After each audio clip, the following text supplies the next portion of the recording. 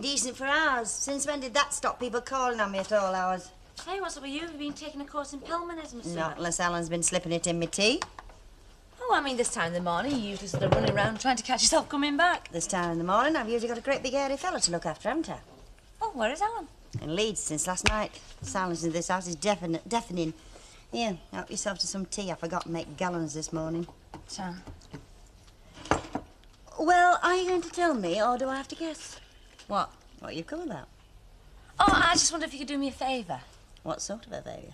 Well, I thought I could make a few quid on the side. You know them Mount Britain catalogues? I wondered if you could get the griff on them when you're going to work, like.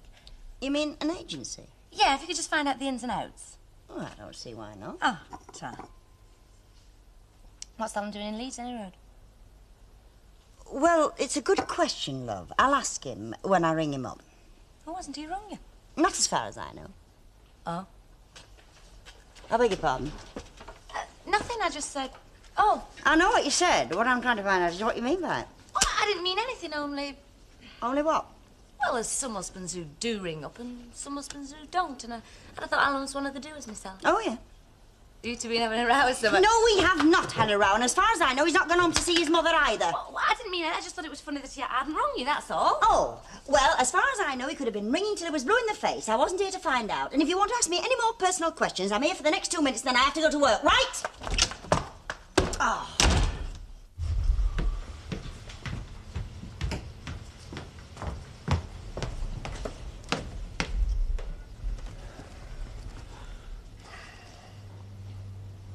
Hello? Laura? It's Alan. Yes, I can imagine you are. No, I just happen to be in Leeds. How are you? I'm fine, thank you. I wondered, as I'm in town, whether you and I might not get together. I know, it would have to be today, I'm afraid. 3:30 this afternoon, fine. Well, I'm at the Commercial Hotel in Bridge Street. No, I'm quite alone. All right, look forward to that. Goodbye.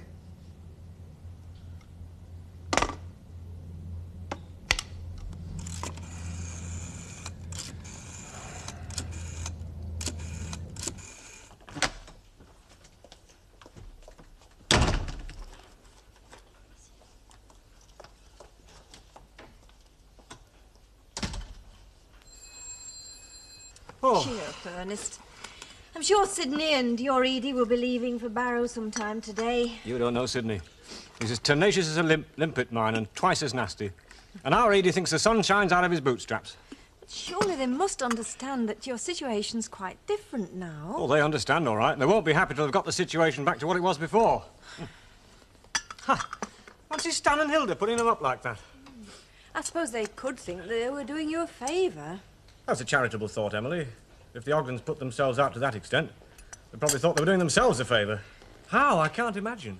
Ernest, if you should change your mind about the amount of money you're sending them... I've no intention of it. No, but if you should, well, I just want you to know that whatever you decide will be perfectly all right with me. What have I done to deserve someone like you? Oh, don't worry, Emily. I've made my decision. I'm going to stick to it. And nothing Sydney or our Edie can say will make a blind bit of difference. Shouldn't we go round there now then, Sydney, and get it over with? Not on your life. I mean, your Ernie knows he's not gone back home, doesn't he? And he'll be wondering just what we're going to do next. So let him sweat a bit. And just when he's thinking it, we must have upped it back to Barrow. Bingo, there we are, right in his pocket. And with a bit of luck, the one with his wallet in it. There's a table free in there if you'd like to come through. Oh, not for me, thank you. I mean, don't let me stop you, but once I get set down on one of them stools with this back of mine, take a block and tackle to get me up again. He's a martyr to his back, is Sydney. Oh, so's my Stan. Oh, well, I'm not surprised if your bed's anything like that one we slept on last night. I mean, no offence, Hilda, like, but that Pally house, I mean, it's got a dip in the middle bigger than the Valley of the Dolls. Funny, we've never had no complaints from us other staying guests, have we, Stan? Not that I know of, no. And it all boils down to what you're used to, doesn't it? I mean, that bed we've got at home cost pounds, didn't it, Sydney? Oh, I am worth every penny of it. Well, you get what you pay for, don't you? We've always thought it was false economy, me and Sid, buying shoddy stuff. Oh, yes. Lucille? Not yet, why? Oh, well, will you give her these when she does come in? What's this then? Oh, it's her future, she hopes.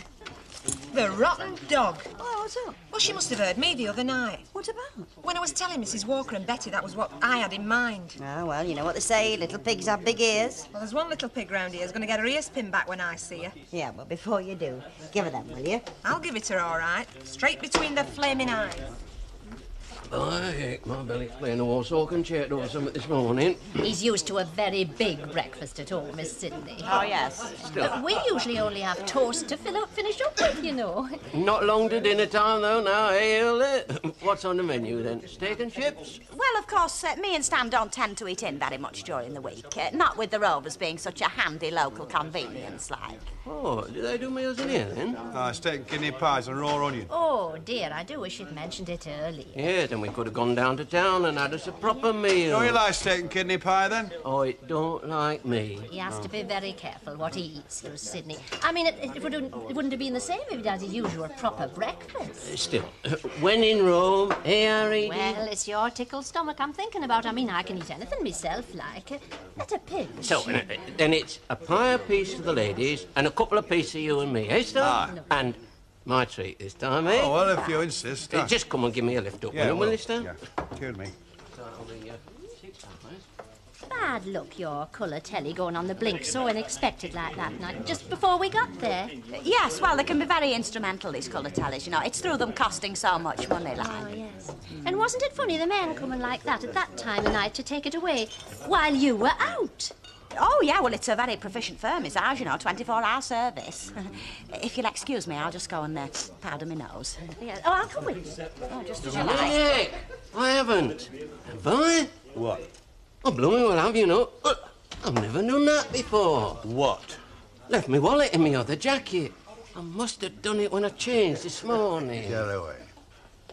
Well, what do you think, then? By gum, if I told you what I was thinking, I'd probably get my face slapped. Oh, I should watch this fella if I was you, Maggie. I think he's a bit of a wolf on the quiet. Just a normal, healthy lad. Now, where have I heard that before? Oh, Maggie, I forgot to go to the bank and I've left myself a bit short. You couldn't let me have a sub out of the till Friday. How much of a sub? 5? All right.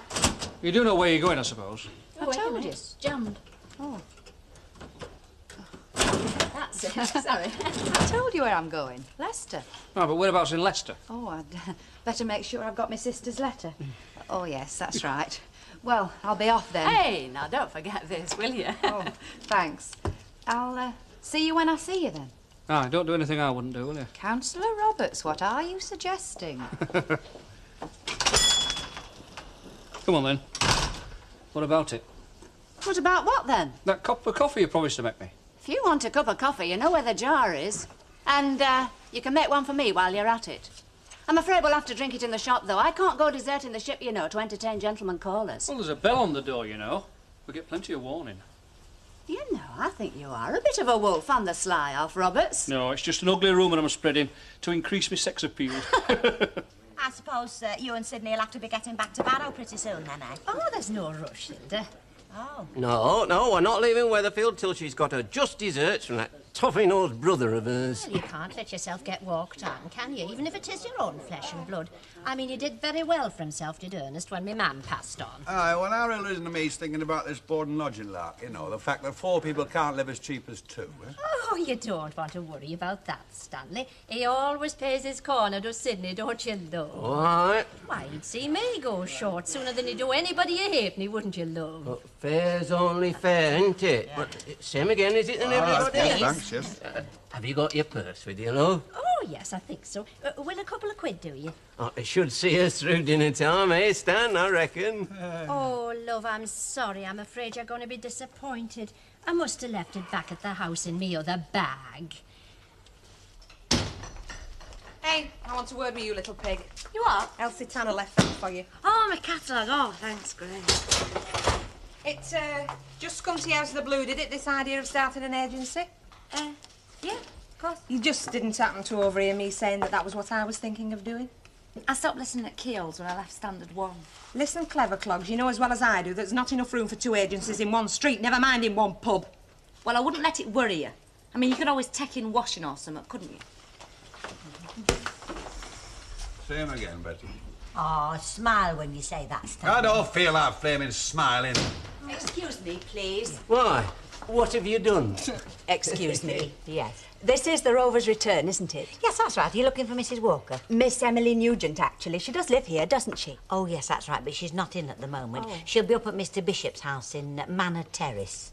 He's her intended, you know. So I believe. Yes, you'll catch her if you go round there this afternoon. Manor Terrace. That's right. Number 3, actually, a big, ugly, rambling place, just like a Victorian bush shed. Thank you. Are you thinking of going up there just now, are you then?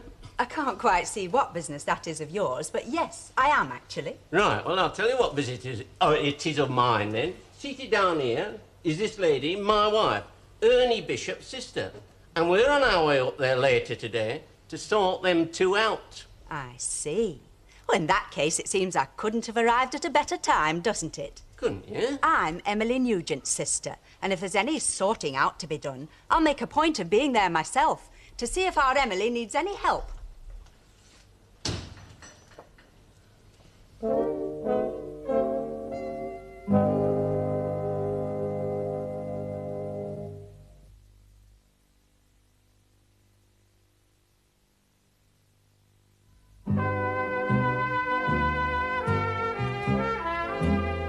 You in trouble? Oh, hello, Alf. I'm afraid I am, yeah. Got the door open with it all right, now I can't get it out. Hey, let the dog see the rabbit. Tom. Oh, right, it is jammed. Hey, you haven't got a pair of pliers, have you? Yeah, hang on, I'll get him for you. Tom. Having a bit of trouble? Well, your Maggie is. Oh? She got flipping key stuck in door. Oh, and you just happened to be passing in your shiny white armour, did you? You galloped over to her rescue, right? Well, in my bicycle clips, actually. Oh, do you know, it must be lovely having a fella like you around Alf Roberts. Always ready to do the little odd job for you. Well, you got your saddle, haven't you? Oh, yes. Then I'm the one he's married to, aren't I? These two? Oh, yes, aye, they're all right. Hey, it was the diabetes voice I heard just now. That's right. Anything wrong? Not as far as I know, love. Oh. Yeah. What? Oh. Oh, It's not my flaming day, is it? Ernest! Speak. Come and meet our Nora, my youngest sister. The one I told you about, from Stoke-on-Trent. Hello. Mr. Bishop? Oh, excuse the gear. I've been getting a bit of practice, you know, in the kitchen sink. Really? Why didn't you let me know you were coming? Well, I wasn't really sure I was until this morning, but then Charles took the kids out for the day, so I thought I'd seize my opportunity and drive up. From Charles and me. Oh, thanks. Well, thank you. I hope you like it. Charles fired it himself, actually, in his own kiln. Oh, yes. He's in the trade, is he? Well, not exactly. He works in a bank, actually. Pottery's one of his hobbies. Oh, Nora, it's lovely. I thought you'd like it. Oh, I do. It's lovely, isn't it, Ernest? Very impressive. Hey, you must get him to give me a few wrinkles. You know, save ourselves a few bob getting our bottom drawer together. It's quite valuable, actually. Oh, yes, yes, I'm sure it is. No, what I meant was I wish I was that handy. A cup of tea all round would be rather appropriate, don't you think? Go on, put the kettle on. I think before you do, there's something you should know about. I called at the Rover's Return on my way here. That's how I knew where you were, Emily. Yes. I had the misfortune to run into a certain Mr. and Mrs. Burgess. I rather got the impression that they were coming up here too this afternoon. I think the phrase was to sort you out. Oh, Lord, no. Well, I must say, I wouldn't let the likes of that lot put the wind up me. Well, as far as I know, nobody's got the wind up, Nora. I think you can safely leave me to deal with my own relatives in my own way, thank you. Why don't we have that cup of tea and then I can put Nora in the picture? Well, if you're going to, you better get a move on. My impression was they weren't going to be long after me. Don't worry, love.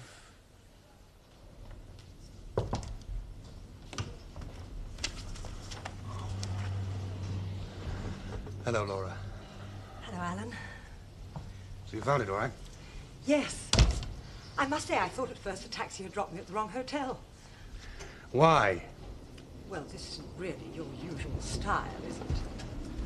Well, it's clean and convenient. Since when did things like that ever bother you? Oh, ever since the morning I woke up and found I was over my ears in debt. I'm sorry.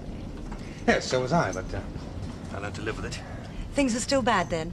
No, things are fine now. I now have a partnership in a garage at Weatherfield. I'm glad to hear it. Would like a drink? I just have scotch. Thank you. we go down to the bar? The bar's closed, Laura. Besides, I think when a man has a rendezvous with his first wife, it's prudent if it's as private as possible, wouldn't you say? And how is your current wife? She's fine. But you didn't bring her with you? No. Well, she has a job. She couldn't have got away. Cheers. All the best.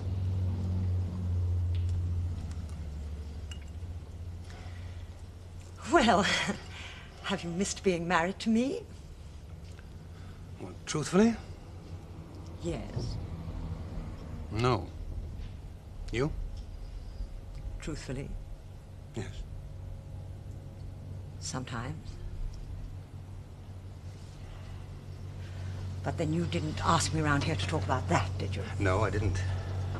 Well? Well, I find myself in Leeds and I realize that I haven't heard from Mark for quite a while.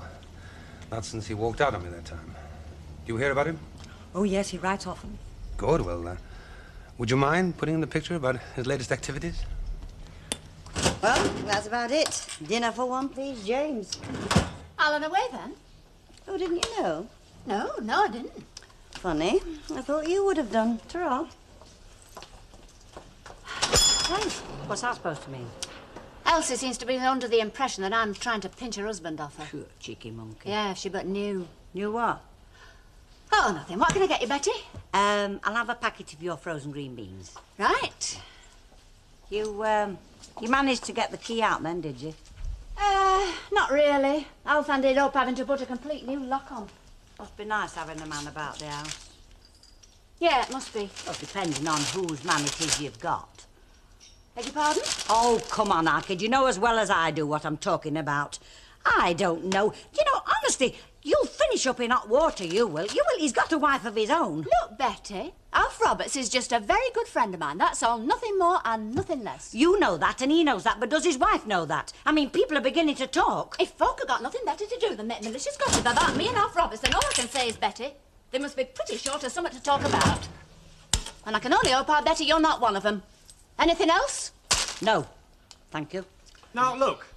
This matter is nobody's business but mine and our Edie's. I'm afraid I can't agree with you. If you're going to marry my sister, then any business of yours is her business as well from now on. None of your business, I shouldn't have thought. Oh, shouldn't you? No, neither would I. Oh, well, that's just too bad, because I just happen to be making it my business. You're too soft, Emily. You always have been. If you weren't, you'd have been married years ago, and to better prospects. Laura. Look, somebody has to say it, Emily, and if you won't, I'm going to. Marriage is a contract. These things have to be sorted out at the beginning. £4 a week. It's better than many a pension. Look, missus, all you know about this is what you've been told by who's biased to start off with. He got all their mother's money. We're not asking for anything that ain't due to us. That'll be enough of that. Thank you, Sidney. And don't you Sidney me, Ernie Bishop. Nobody in this family knows just how much more than anybody else you got out of that mother of yours. Sidney. You didn't build up that fat little business of yours on tuppence halfpenny and shirt button. It took money to start that lot, and we want our share. That's all we're asking for. Our fair share. You great thick lout! And you shut your face and all, lady. Right, Look. that's enough. Out. And don't let me ever see your grasping little faces in my house again. You won't. You heard? Who do you think you're Are you talking going to? out of here, or do I have to chuck you out? And you can No, take you her with you too talk before to I do my something you're all sorry for. By God, it's a good thing for you I'm not a fit man. Out! All right, we're going. Big end. Now look. Oh, Emily, is that really the family that you're thinking of marrying into? Oh, do shut up, Nora. If you hadn't insisted on interfering, none of this would have happened anyway. You're every bit as bad as they are. Well, if that's all the gratitude I get, I'm going. Good.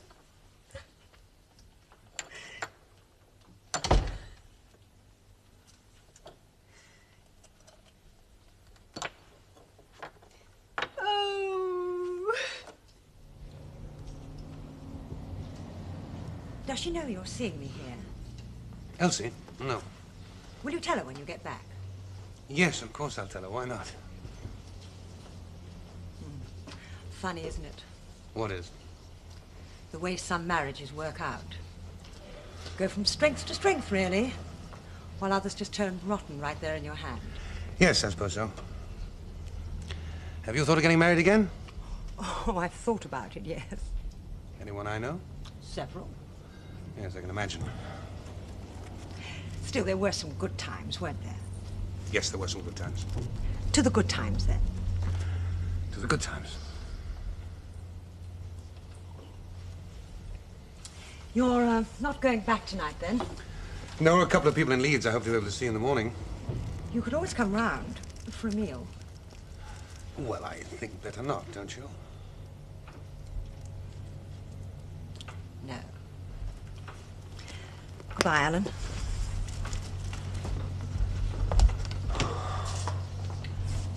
We should have talked more. More often, anyway. Yes. But we were much younger then.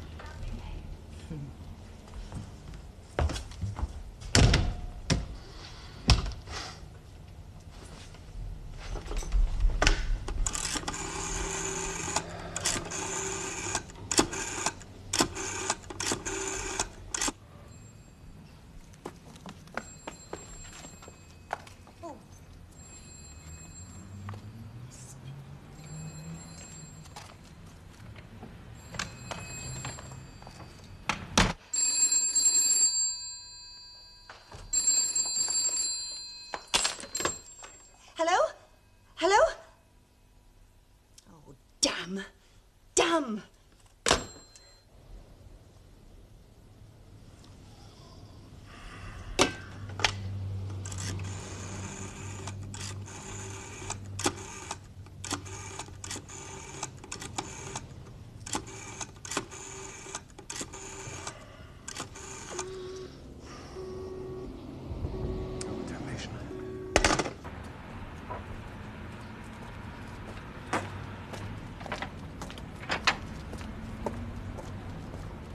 Come on, Edie, get your skates on. She'll be back any minute. Being as fast as I can. Son, we was just looking for you. Oh, well, you found me, haven't you? Aye, that quid I owe you for the drinks and the pies. 30 bob. Oh, was it 30 bob? Aye. Have you got your purse then, Edie? Eh? Your purse, I said.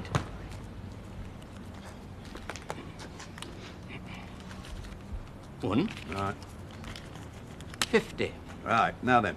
What about your board and lodging? Board and lodging. 2 pieces of burnt toast and a bed with an hole in the Now, middle. don't give me that. You weren't complaining last night when you thought it was for now, were you? Don't suppose you've left out, have you?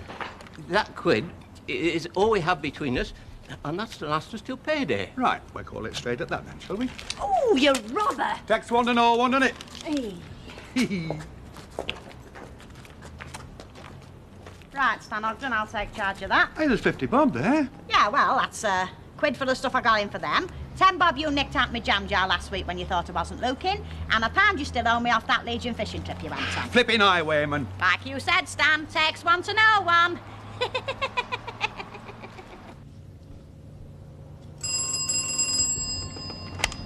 Alan Howard.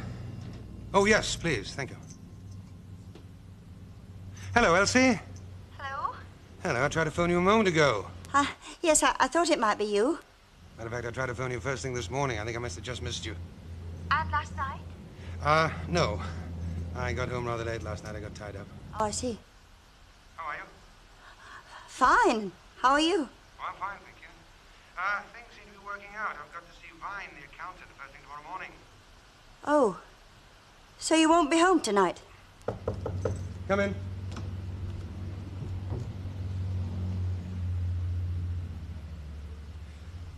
Hello, I'm sorry, there's some distort on the line. What was that, love? I said, so you won't be home tonight? No. No, I'm afraid not. Oh. But I'll phone you first thing in the morning. How's that? First thing? All right. All right. Good night, love. Good night.